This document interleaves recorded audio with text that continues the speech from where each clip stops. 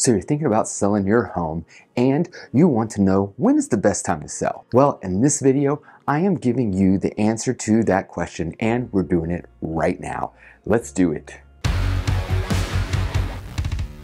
Hey, this is your first time on this channel and you want to know everything there is to know about living, working, playing, and selling here in Atlanta and the metro Atlanta area, then hit that subscription button. Tap that notification bell so you can be the first to know about everything that is happening here in Atlanta and the metro Atlanta area. My name is Jonathan and I'm getting calls, texts, and emails from people just like you looking to sell and buy real estate here in Atlanta area and absolutely love it. So whether you're making that move right now, a month from now, or a year from now, give me a call, shoot me a text, send me an email. I'd love to help you make that smooth transition to your next home. My contact information is below. I can't tell you how many times the same question has been asked to me by people just like you wanting to sell their home. And that question is this: when is the best time to sell? And no, I'm not going to give you that answer that's lame that so many people tell you in real estate that it's always a good time to sell or the best time to sell is right now. While I will talk to you about the pros and cons of selling at different times of the year, I'm going to give you the statistical answer to your question. Let's jump to that statistical answer right now.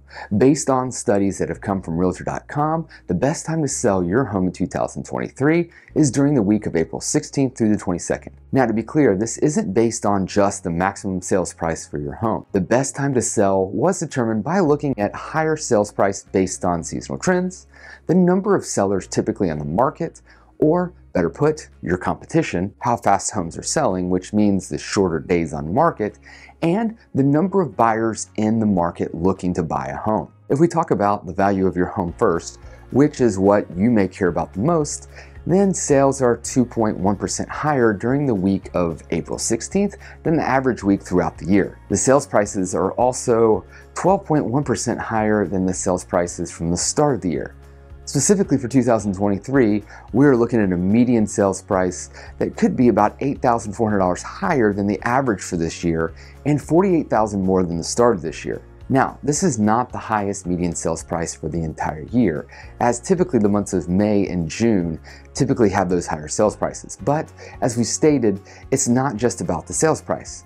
Let us look at buyer demand. During the week of April 16th through the 22nd, we historically see 16.4% more views on listings compared to the average week throughout the year. That means there's more eyeballs on your home. And of course, the more people looking at your home, the higher the likelihood it is that someone will be interested in making an offer on your home. Or better yet, multiple someone's making offers on your home. And for you, the seller, that's the goal, isn't it? To have multiple offers, which gives you the opportunity to sell at the highest price possible. High buyer demand at this time of year matches perfectly with the competition. Typically, inventory during this week is 9.3% lower than the market average for this year. This, for the seller, is what we call the perfect storm. Higher competition, fewer homes to compete against, which will drive prices up, which nets you more money in your pockets. This all leads to the next stat, which can play a huge role when selling your home, and that is fewer days on market. Let's face it, having to leave your home for the showings that are going to happen can be difficult. If you work from home, like to be at home, have pets, have someone in your house that's maybe it's more difficult to leave because of some health conditions, have kids, or a bunch of other reasons that factor into leaving your home, constantly having to disrupt your day for showings can be hard. During this week we're talking about in April, homes sell typically 18% faster than the average week, which based on the stats we're looking at is 13 days faster. If you're looking to sell your home quickly and don't want to be taken advantage of by all those ads you may be hearing from investors and real estate agents saying that they'll buy your home for cash, and we have the best offers out there, even though what they're really doing is buying your home for about $40,000 less than what you could if you put it on the market, then the week of April 16th is statistically your best option for getting it sold quickly. At this point, let's talk a little bit more about Atlanta specifically. While the best starting week can vary nationally, Atlanta does match up with what we've been talking about, with the best week to list being that week of April 16th. The list price versus the start of the year is predicted to be 8.9% higher. The number of views for your property is predicted to be 16.3% higher, and price reductions will be 21.3% lower. days on market will be 8% faster, and the number of active listings that you're going to be competing against will be 10.9% lower. For those of you looking to sell but maybe you're not ready in April, that's okay. Let me talk with you about other times of year and what can be expected based on historical norms. Spring and summer are statistically the best times to sell when it comes to the median sales price. However, don't get stuck on this number as it can be misleading. I've stated in multiple videos that I've done and posted that the higher number of larger homes, which are typically the homes that sell at a higher price, are bought and sold at a higher rate during the spring and summer months. Then in the fall and the winter months, these kind of go by the wayside. Not as many large homes are selling. Thus, this throws off the median sales price, and we see that drop in seasonal trend that we typically see in the fall and winter seasons.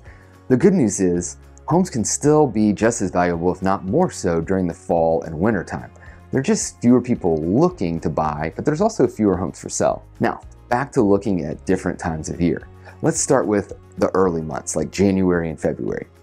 Typically, these are slower months. You just got out of the holiday season and you're working on filing your taxes. Some people just don't want to be out looking for a home, and some people just don't like the cold weather. The good news is, as a buyer or a seller, you actually have less competition in January and February. Unfortunately, that means as a seller, less people are looking at your home, and as a buyer, there are less homes available to look at. I can tell you right now though, if you have a home priced right, and it's move-in ready, we've been seeing plenty of competition and multiple offers happening in late January all the way through where we're at now in March, which means you can still sell and sell for maximum value during this time. Moving on to spring and summer.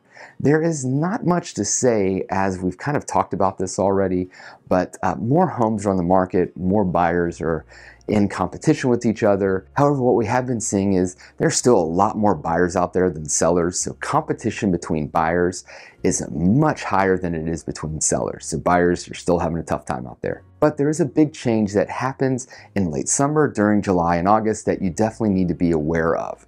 And this shift is based on one thing: the start of schools. For those of you out there that have kids or work at schools or work with schools, most people don't want to be in the process of moving during the start of the school year.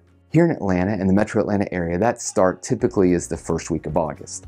I know in other parts of the country, this can vary, and the start for school can happen as late as the 1st of September. Thus, the slowdown during these 2 months at the end of summer is because of the start of schools. But once the mid to late September rolls around, we start to see the fall market start to heat up.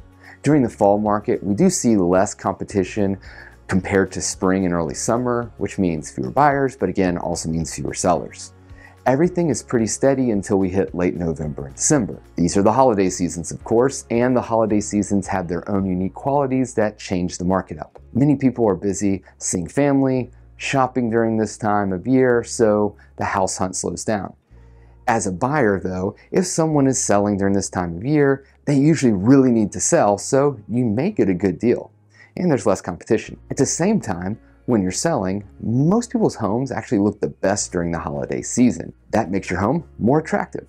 And if a buyer is looking during the holiday season, it probably means they really need to buy and are serious about it. So if they need to get into the home, you maybe get a better price for your home. To sum this all up, while you can buy and sell at any time, there are certainly times that may be more advantageous for you depending on your unique situation. But statistics show that as a seller, the week of April 16th through the 22nd is the best time to sell for the vast majority of people. The best way to take advantage of this time to sell is to have your property properly staged, marketed, and priced appropriately, which we would absolutely love to help you do. If you're ready to sell and you want to know more about how to get your home ready to sell and what we do to uniquely get more offers and higher prices than all the other agents in the area, then give us a call, shoot us a text, send us an email. We'd absolutely be thrilled to talk with you more about your real estate needs. Look forward to talking with you soon, and until then, thanks for watching. Hope to see you next time.